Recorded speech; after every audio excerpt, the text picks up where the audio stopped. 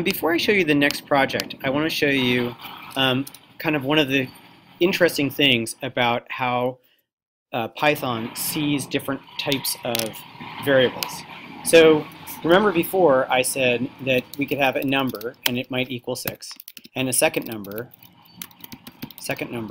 equals 7. Notice I put an underline between these two words. That's how some people do variables. Other people like to do it like this: second number, capitalizing the first letter, or you could go number, second number. I guess you could go all one little lowercase. But you should be consistent in how you name your variables. So I like to use the underscore method when I have multiple words. So number and second number.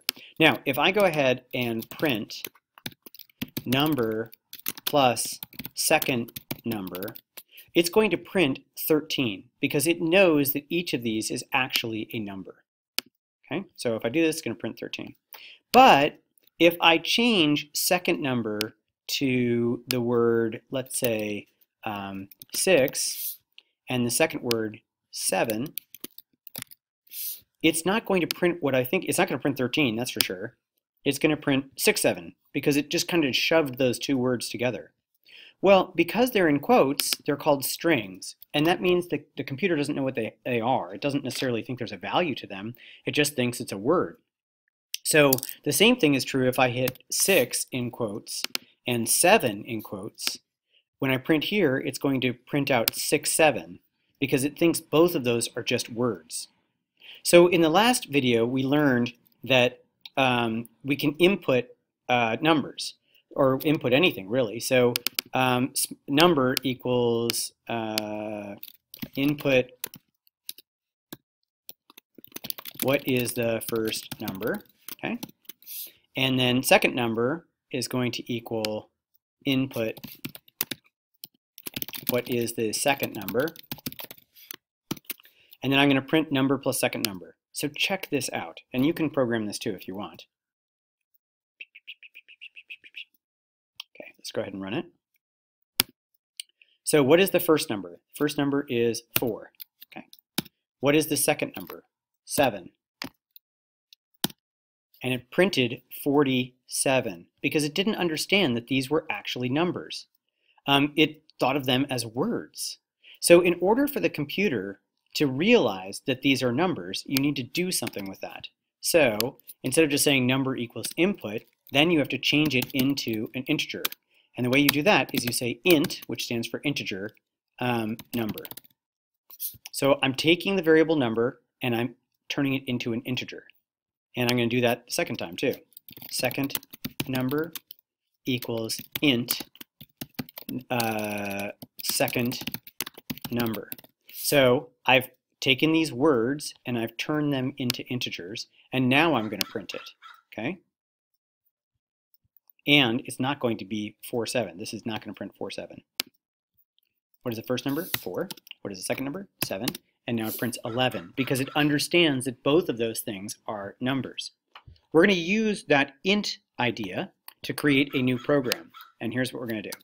We're going to change the variable number to age, and we're going to say, what is your age? And I'm going to convert that word into an integer. So age equals int age. Okay. Now I'm going to print something. Print, you just told me that you are age years old. Okay, let's see what this does. Run. What is your age? 49. You just told me that you are 49 years old. Yay! Okay, that worked pretty well. But that's not very interesting. Maybe we can make this program a little bit more interesting by making some if statements. If statements are conditional statements. They only happen if a condition is true. So if age is less than 5, and then you put a colon, because I'm going to do everything after the colon, then print, you are very young. And now I'm going to go back, because I'm done with that if statement, and I'm going to say elif, which means else if. So it's only going to do this if age is not less than 5. Else if, that stands for else if, elif age is, so I know it's over 5, is less than, let's see, 12, then print you are a pre-teen. Brush your teeth. These are the kinds of pieces of advice you might give a preteen. You are very young. Take a nap. Okay. If age is less than 20, print you are a teen. Listen to your parents. They might be right. Okay. If age is less than 40, write print. Okay, so I'm going to say print. I hope you no longer live at home. You are a young adult. I hope you no longer live at home. You could argue that 40, well, it's based on my age, I guess. Okay, and if age is less than 60, so this means if I get to this line, it means that the person is over 40 and under 60. That's what the if does, because I'm only going to get down here. This is else if. So I'm only doing these things if these things are not true. Okay, so if age is less than 60, so it's somebody 41 to 60, print you are middle-aged. Listen to your children. Okay, they might be right.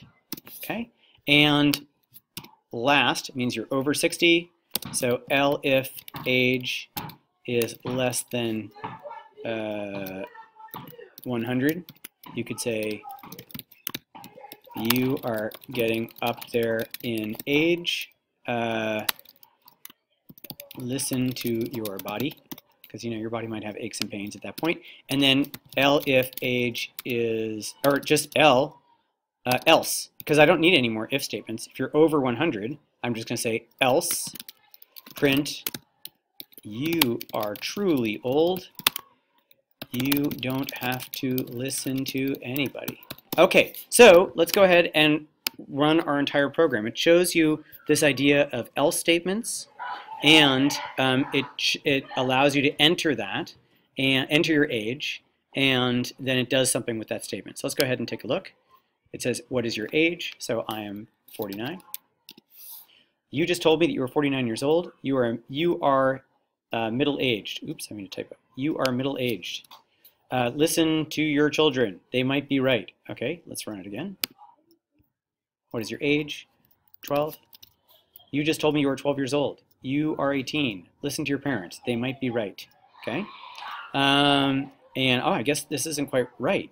It should be else if age is less than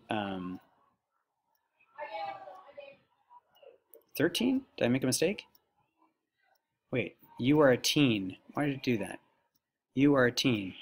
Else, if age is less than 12. Oh, because I said it should be less than 13. That's the problem. Okay, because you are a preteen actually when you're 12. So let's try it again. I am 12. You just told me you were 12 years old. You are a preteen. Brush your teeth. Okay, so it has all this code and it tells you what to do.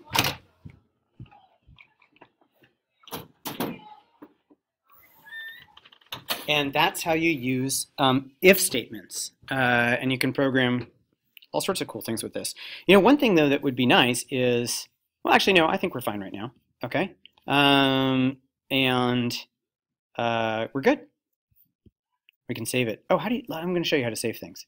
So to save things, you're going to say, how do you do that? It says draft saved. Oh, no, Trinket main. I have to figure that out. Hold on. Aha! You can't save things because you have to pay for Python 3 in order to save. So what we're going to do is this is how you're going to save it. You are going to share it, and you can email it to yourself.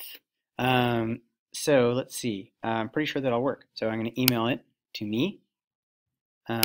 What email address? I'm going to say rmaltzman@kentfieldschools.org, and it's from Reed Maltzman, and I'm going to send a copy.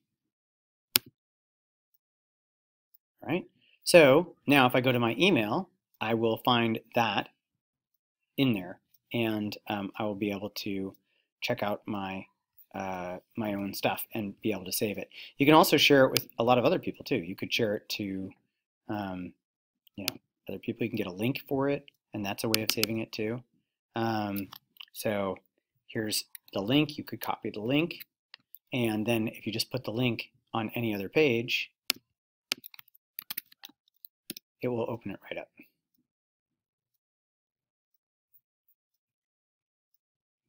Okay, cool. And that is really fun.